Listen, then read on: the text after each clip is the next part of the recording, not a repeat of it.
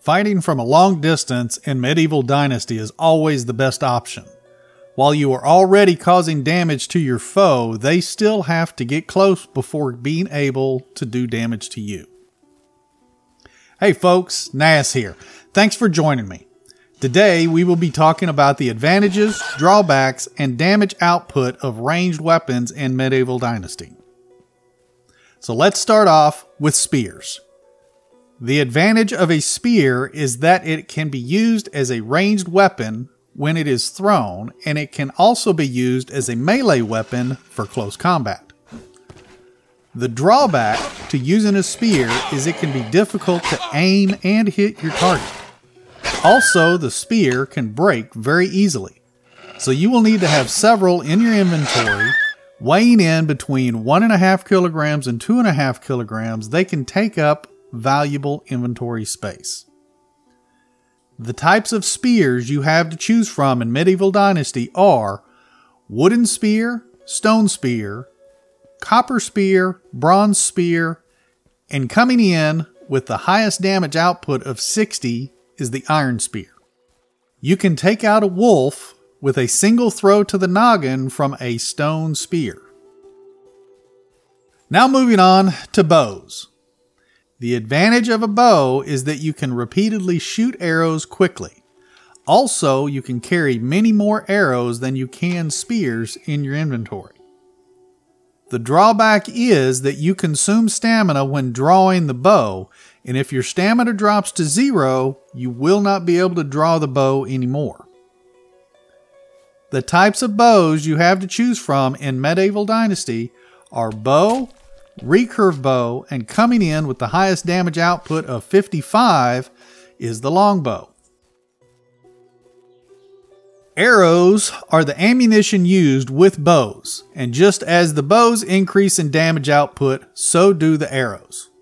The types of arrows you have to choose from in Medieval Dynasty are stone, copper, bronze, and coming in with the highest damage output of 55 is the iron arrow. You can take down a boar with a single shot to the noggin using a bow and a bronze arrow. Now moving on to crossbows. The advantage of the crossbow is you can aim as long as you want because you don't lose stamina. The drawback is the crossbow takes significantly longer to load, draw, and fire. The types of crossbows you have to choose from in Medieval Dynasty are the wooden crossbow, and coming in with the highest damage output of 70 is the iron crossbow. Bolts are the ammunition used with crossbows. The types of bolts you have to choose from in Medieval Dynasty are the wooden bolt, copper bolt, bronze bolt, and coming in with the highest damage output of 75 is the iron bolt. You can take down a stag with a single shot to the noggin using a wooden crossbow with a copper bolt. Alrighty, if you're finding this guide helpful in any way, please make sure to click that like button below the video. Not only is it free to do, it really helps my channel grow. I appreciate it. Now moving on. Damage. To know how much damage you can do in a single shot, you will need to add the damage from the weapon and the damage from the projectile. I'll use the recurve bow and the bronze arrow in this example. So you would need to add the 45 damage from both items together. And this means that in a single shot with the recurve bow and the bronze arrow, you can do a total of 90 physical damage to your enemy. You can figure this the same way for each bow, crossbow, and their projectiles. Critical strikes. Yes, there is critical strike in the game, and it's in the form of a shot to the noggin. When you land a noggin shot, the total physical damage from your weapon and projectile is multiplied by 2. For this example, I'll use the wooden crossbow, which has a damage of 40, and the copper bolt, which has a damage of 45. If you add those together, this setup will hit for 85 total physical damage in a single shot. Although, if you land a noggin shot, with this setup, that 85 physical damage gets multiplied by 2, and will hit for 170 physical damage. Bleeds. Bleed effects are applied when a projectile sticks into the target, and the only projectile excluded from this list is the throwing rock. The chance for a projectile to stick into a target and cause a bleed is random. The projectile will either stick or it won't. Bleed effects persist as long as there is a projectile stuck in the target. The more projectiles that are stuck in the target, the more damage they take. Once a bleed effect is applied, it will deal 2.5 health damage per 3 seconds for each projectile stuck in the target. Now that we are talking about effects to the target, we should cover poisoned arrows and bolts. These are another type of projectile that can be used with your bow and crossbow. Poison projectiles have a chance to apply the poison effect to your target. Once the poison effect is applied to your target, it will last for 60 seconds. Unlike the bleed effect, the poison effect does not stack on a target.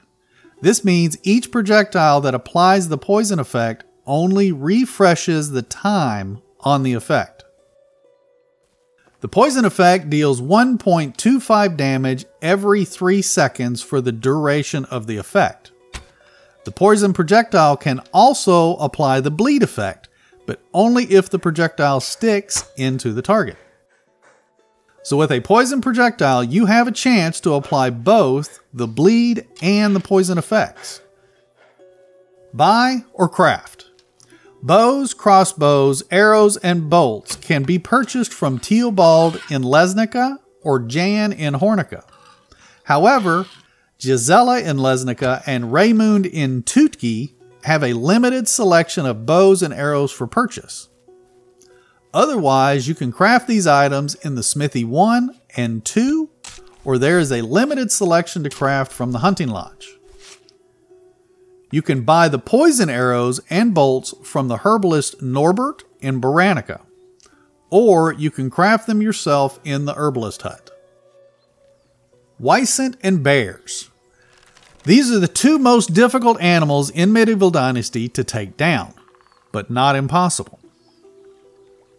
When using bows and a metal arrow, it will take a minimum of 3 shots to take either of these animals down, and 2 of those shots will need to be noggin shots.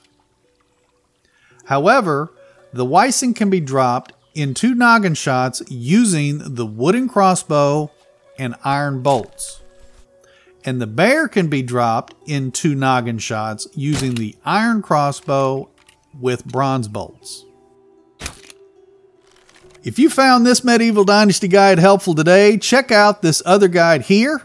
And remember, not only is it free to click the like button, it's also free to subscribe to my channel for more videos. I'd also like to give a special thank you to those of you who are going the extra mile to support my channel. I truly appreciate it. You folks take care and happy hunting.